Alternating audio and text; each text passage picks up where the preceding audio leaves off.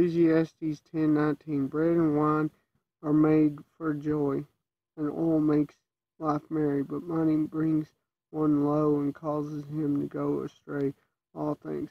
This goes to that scripture teaching the love of money is the root of most evil.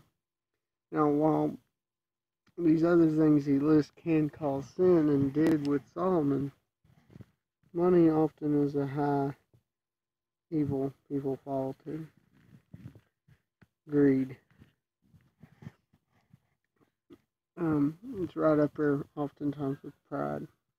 Okay, Isaiah 5, 10, and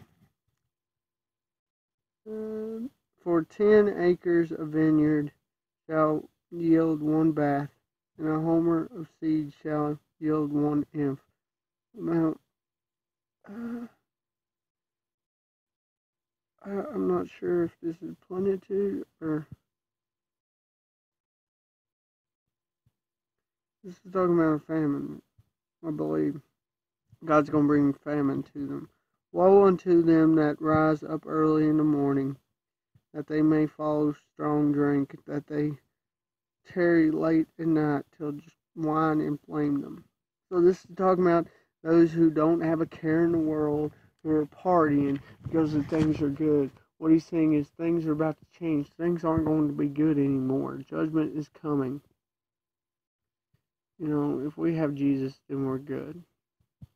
And we're going to spare that judgment. If we don't, then we're condemned in it.